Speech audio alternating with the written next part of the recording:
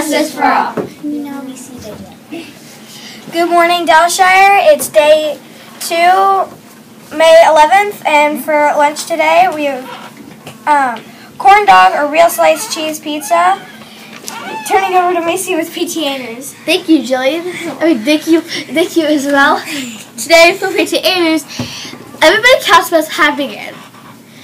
Last week, the first graders learned about blindness.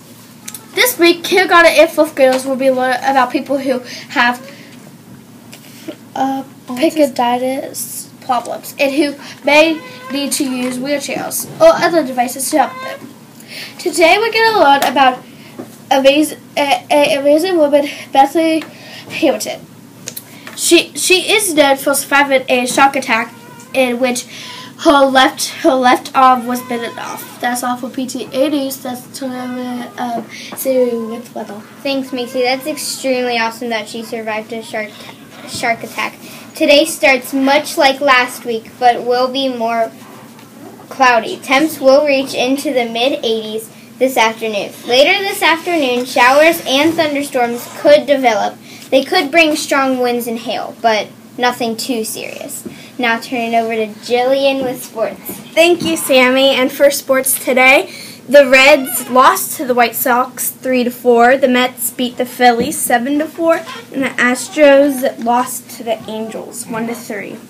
So that's all for sports. Turning it over to Smitty with games to watch. Thank you, Jillian. For games to watch, we have the Reds at Braves at 7:10. And that's all I have. Turning it over to Sophia with participation here. Thank you, Smitty. We have some birthday people here for today. Come on. We have Aiden. It says Aiden Troxwell, and then we have Emily Kelly. Happy birthday to you guys.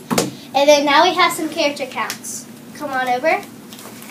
What's your name? Julia. What did you get your character counts for, Julia? For picking up a bracelet Miss Hocker was passing up to her students at recess and giving it to her. That's awesome that you did that at recess. And what's your favorite color? Blue. And who would you like to say hi to?